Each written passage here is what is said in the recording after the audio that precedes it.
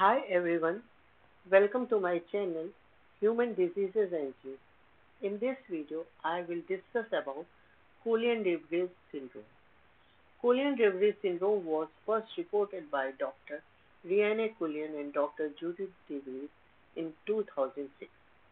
They described the syndrome in a study of individuals with a distinctive set of clinical features including developmental delay, intellectual disability, and a characteristic facial appearance. This is also known as 17q21 deletion syndrome, and in short, it is known as KdVS. KdVS is a rare genetic disorder characterized by a combination of developmental, cognitive, and physical features. KdVS is considered a rare condition. The exact prevalence is not well defined due to the rarity of the syndrome and variation in diagnosis rates. However, it is estimated to occur in approximately 1 in 40,000 to 1 in 1 lakh live births. As with many rare genetic disorders, increased awareness and advances in genetic testing may help in identifying and diagnosing more cases, potentially provide a clearer understanding of its prevalence. Key features of Koolen-de Vries syndrome include broad forehead, wide-set eyes, flat nasal bridge, prominent chin, full lips, mild to moderate intellectual disability, motor coordination problems, seizures, autistic-like behavior, attention problem or social interaction difficulties, developmental delays, short stature or growth delays, feeding difficulties in infancy, congenital health defects, congenital kidney abnormalities, hearing and vision loss, speech and language disorders, and hypotonia. KdVS is an autosomal dominant genetic disorder caused by a loss of function of the cancel-1 gene on chromosome 70, typically through a 17q21.31 microdeletion that removes the gene, or less commonly through a pathogenic mutation within the gene itself. The KNSL1 gene protein contains several functional domains, including a coiled domain, a potential zinc finger domain, a WR5 interacting motif which recruits WR5 into the complex, and a PHE domain at the C terminus which interacts with the head domain of MOF. The KNSL1 gene protein product plays a crucial role in gene expression. It modifies chromatin, which is a complex of DNA and proteins that packages DNA into chromosomes. Disruptions in chromatin function due to the loss of cancer1 contribute to the characteristic features and developmental issues seen in KdVS.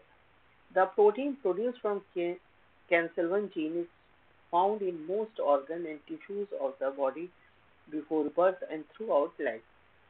By its involvement in controlling the activity of other genes, this protein plays an important role in the development and function of many parts of the body.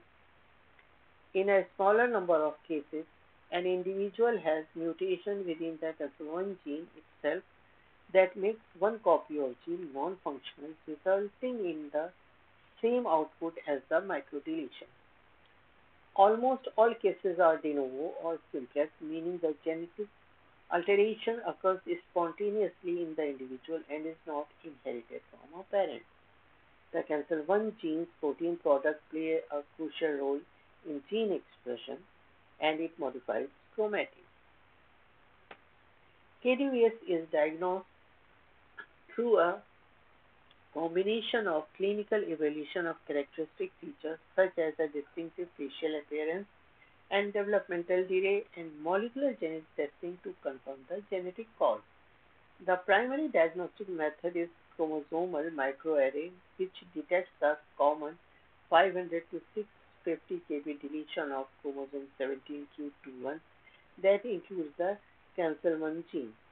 This deletion is found in about 90% of affected individuals. If CMA does not find a deletion, either single gene testing or a gene panel that includes Cancel1 is performed to identify pathogenic variants within the Cancel1 gene. This is seen in the remaining 5% of individuals with KdVS.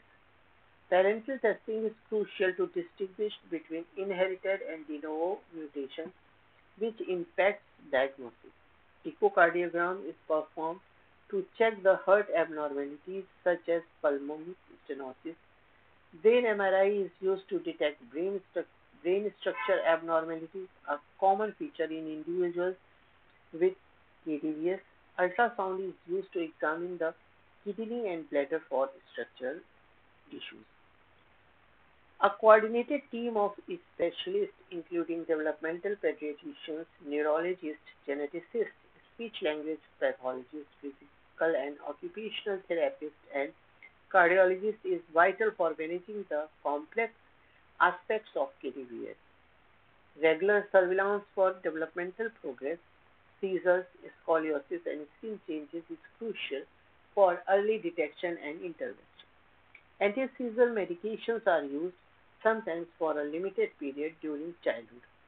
Physical therapy helps with gross and fine motor delays and muscle weakness, and occupational therapy focuses on developing fine motor skills and improving daily functioning.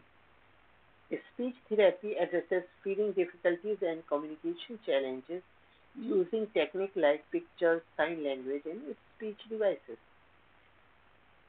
Monitoring orthopedic issues such as scoliosis, hip dislocation, and foot deformity, and congenital cardiac, renal, and neurologic issues are recommended. Routine ophthalmologic and audiologist evaluations are recommended.